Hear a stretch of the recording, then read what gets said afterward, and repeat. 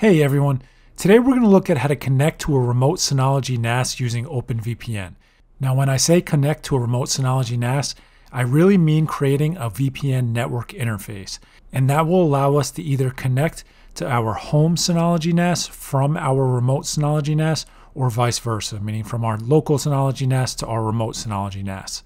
This is really simple, but it's super powerful, and most people use it for offsite backups, meaning they're backing up their local NAS to their remote NAS offsite. I have a video coming out for that tomorrow, but I wanted to break them apart and just show how you can create a VPN network interface in this video. So before we get started, I have written instructions for everything in the description. You also need to be aware that we'll be connecting via OpenVPN. Now there's a few other options, but OpenVPN is my favorite. If you need to set up OpenVPN, I have a video on how you could do that on a Synology NAS, and I'll leave that in the description. But you could also use pretty much any device that you want. It's very popular to use a Raspberry Pi as well. The setup process will be a little different, but it's generally the same idea. So what we're going to do is on our remote NAS, we're going to head over to the control panel, network, then the network interface section, and we're going to create a new VPN profile.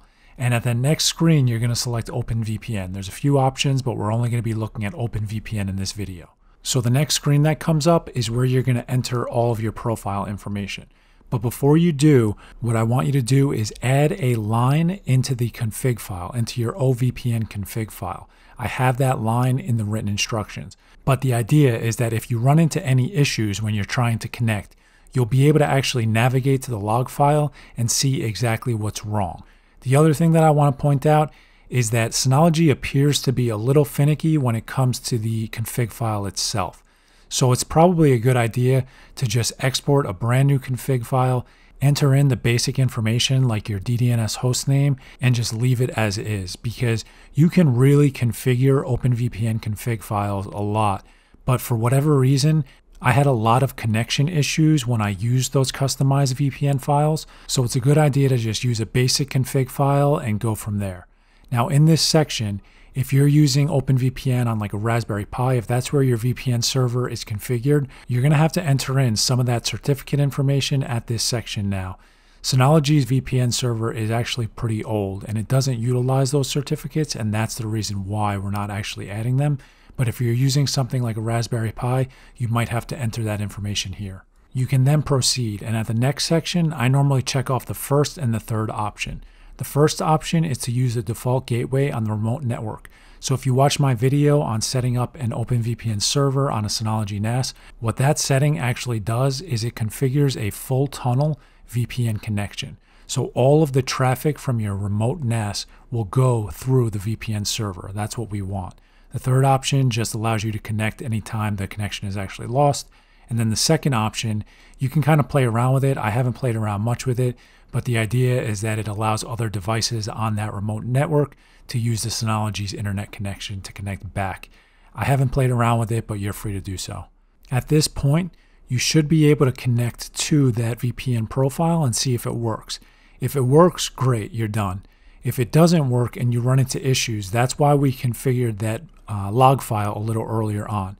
What you can do is you can SSH into your Synology NAS, and if you're not sure how to do that, I have a video. I'll leave a pop-up for that now. But what you can do is you can SSH into your Synology NAS, navigate to the log file location that we specified, and in that file, you can use the page down button as soon as you open it, but you can find out exactly what's wrong with that file, and it will hopefully point you in the right direction as to what's going wrong.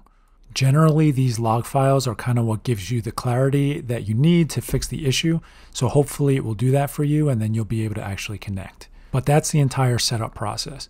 Now, if you want to connect to this remote Synology NAS from your local network, you have to create a static route in your router. I have a few videos that show you how to do that. I also will leave that in the written instructions so that you guys know exactly how to do it if you want to set that up. But as soon as you do that, you'll be able to connect to that remote Synology NAS from your local network. And at that point, you can kind of use it however you want. I have a video, like I said earlier, coming out tomorrow that will show you how to back up a local Synology NAS to a remote Synology NAS using Hyper Backup, and it uses this as the foundation. mainly because it does it as securely as possible. But there's a lot of different things you could do, and it's really based on your use case.